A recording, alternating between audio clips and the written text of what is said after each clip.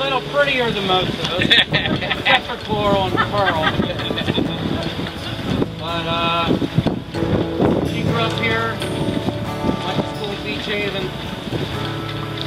Now she's back home where she belongs. She had a good life, 20 years.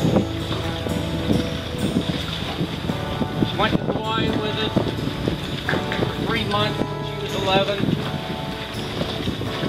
Spent 3 months over there, my mom and dad and I, Nancy, Smitty and George.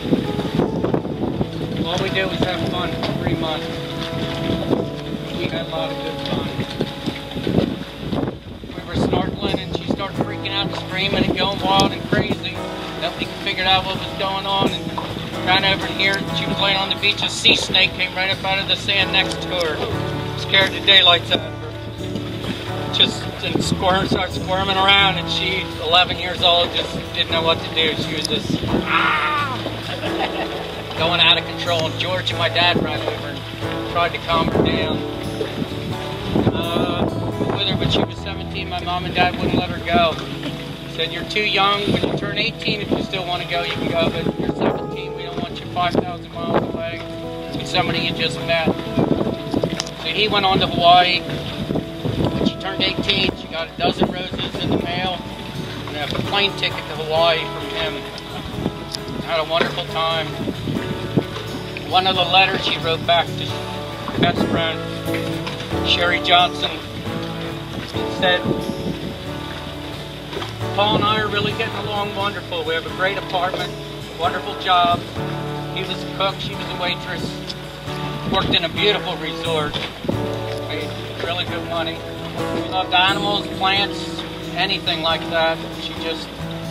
She had a decent job, a place to live, a beach close by in the ocean. She was the happiest person in the world. She was that's all she wanted in life. She wasn't afraid to work. She would go take any job, a maid job, didn't matter what it was. We're real glad that her remains are back here and that we're finally found. We're not going to sit here and grieve or dwell on any of that. Believe me, everybody here and my parents and family has endured that for 35 years, and that's long enough. We're here to celebrate the good life she had, the wonderful person she was, and that her ashes are here. In a few minutes she's going to go in the waters here where her father, his ashes were put, and her older brother George. She'll join them out into the bay. A small portion of her ashes are going to Cocoa Beach, Florida, her second home, where my father, some of his ashes are also, and she'll be in both places that he was at.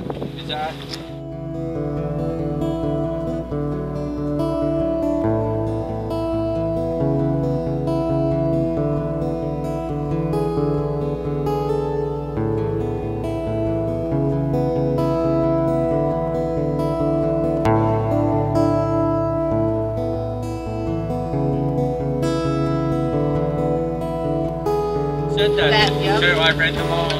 Yeah. We say the same thing. Yeah.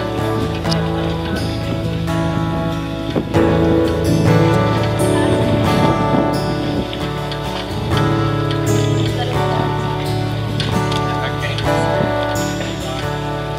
What? And the real names. Oh, come on. You have that humor. That was the basis of our family. Real names.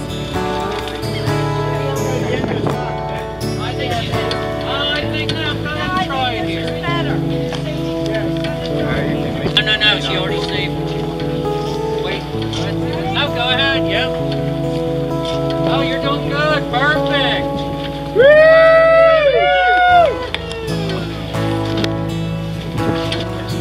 Sail away, Nance.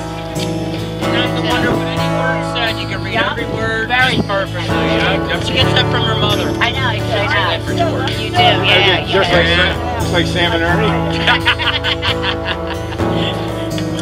What?